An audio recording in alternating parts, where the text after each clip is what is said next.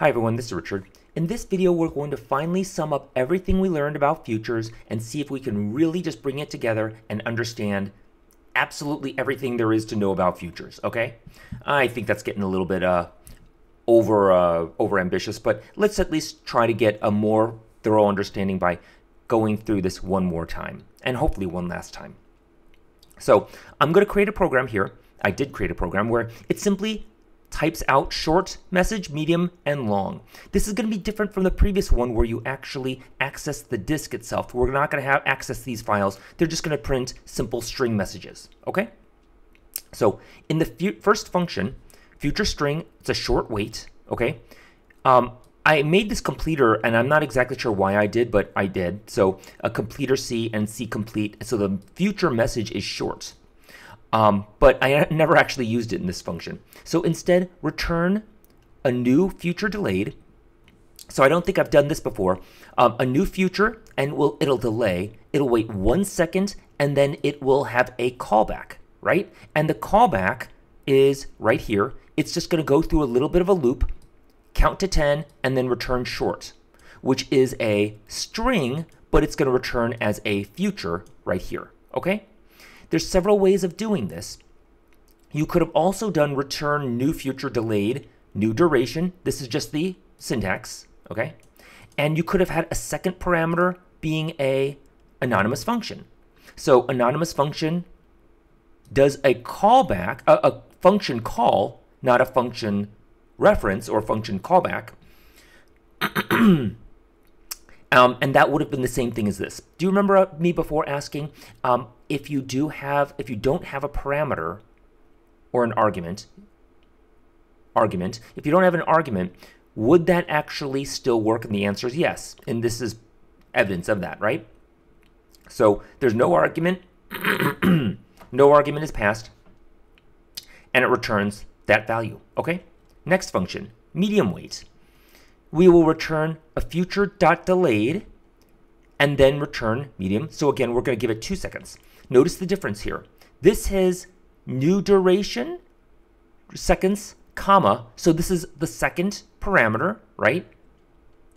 Here, there is no optional parameter right here.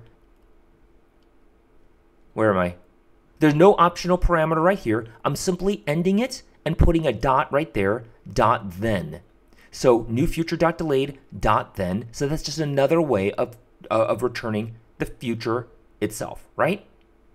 So callback, function call, dot then, because remember dot then, this is the future, dot then, not this one. This is just the string that's returning as a future, okay? And finally, we can do async, right? So async will return a future as well. And what we will do in this one itself, we will use the completer much better. Completer dot new completer, new future dot delayed, and this is going to await. So what's going to happen is it's going to go through, it's simply going to wait on this until it's finished, and then it's going to proceed. C dot complete long, we could have put this up here also, and then return C dot future. So those are the different ways to do pretty much the same exact thing, right? So what I'm going to do is future long, a long wait, medium wait, and short wait. And then I'm going to convert them. Of course, I could have done the async await, but if I did that, it would be in the order of long, medium, and short. It would be printing that no matter what. This is not. All this is going to do is basically, as it comes by, it's going to print them in whatever order we have. And if we think about it, here is a wait. Remember, we're not busy doing stuff. So it's simply a waiting period. It's going to wait. And while we're sitting around, as soon as I get the information, it's going to print the short. As soon as the information comes here, it's going to print the medium and the long itself. All right? So let's go ahead and run it and see what happens. Short, medium, long, after a little bit of a latency. This one, let's make no latency whatsoever. So that's the short wait, and let's see what happens. Short, medium, long. So the short one prints immediately. It doesn't, because there's no delay in and of itself, right? And that's the importance. Now, what if we start doing something else, like the short callback? Remember we mentioned before the difference between waiting and being busy. Let's actually be busy. So this is actually busy doing something. So if I do this, what's going to happen? I'm not sure. Not much. Let's see this. Got it. Okay, so let's do this. I'm going to make it a little bit busy, and let's watch the behavior here.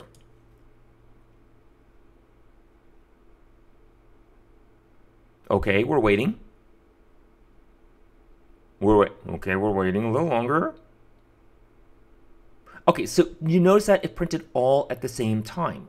What's going on here? Okay, so right here, future complete, it's going to go duration 0 seconds. So there's no more waiting going on. It goes straight to the callback. But as it's going to the callback itself, it's trying to make these calculations. As it makes these calculations, it's just going on and on. So it is busy. So it's holding everybody up. But the time is still ticking, right? So we're activating this future, activating this one also.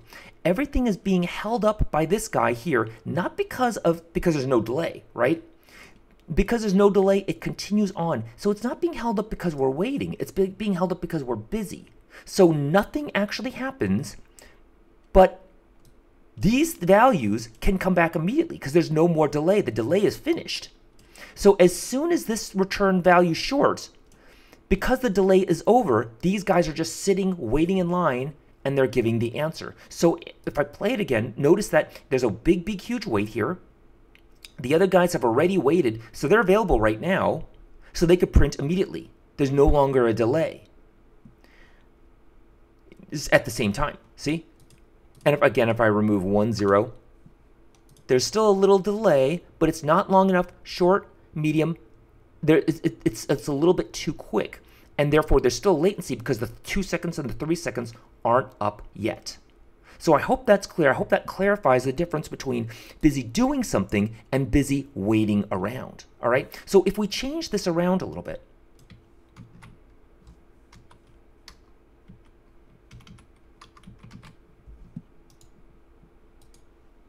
let's see what happens. It's pretty much the same thing, right? How about if we add one more here?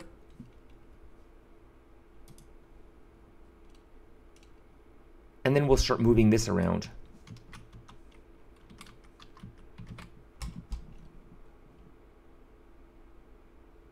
I wish there was something in between. Short, medium, long, again. How about right here? Actually, I'm going to remove this and put a 5 here instead. Let's try that. It should be half the speed, but... Okay, so it does the same exact thing. Because really the hold up, the busy part, is doing this nonsense counting itself. Whereas which is different from the latency, the waiting that we have. Different ways of doing the waiting, right? Callback, that was a great example here. Right here itself, then there's a callback function, an anonymous function. That's a function call, excuse me. And then we have the just the dot then, and then we have the await. And we could have done any and all of those right inside of here, depending on what we want. But again, if we had it right here one last time, sorry to repeat myself, if we did it here and then we put the await right here, remember the behavior would be different. It would always be in the order in which I listed it if I did that, but that's not what I wanted. I wanted to basically, it prints short, medium, and long. I wanted it more in a asynchronous type of fashion.